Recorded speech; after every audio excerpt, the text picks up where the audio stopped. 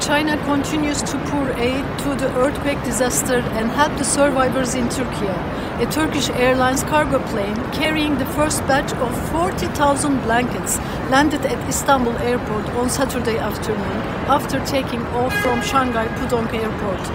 In the coming days, 1,000 sets of cotton tents, electrocardiograph machines, ultrasonic diagnostics, medical transport vehicles and manual hospital beds will be shipped in batches from China.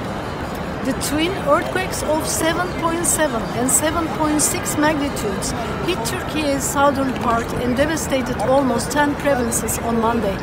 Soon after the disaster happened, the Chinese construction machinery manufacturers operating in Turkey, such as Zunlion and Sany Group, immediately sent their machines to the earthquake zone to support rescue operations.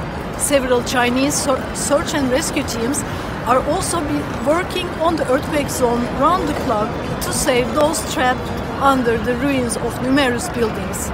Chinese associations in Istanbul also delivered materials such as wilt, blankets and coats needed in earthquake areas. Some of them have been building container houses for local people.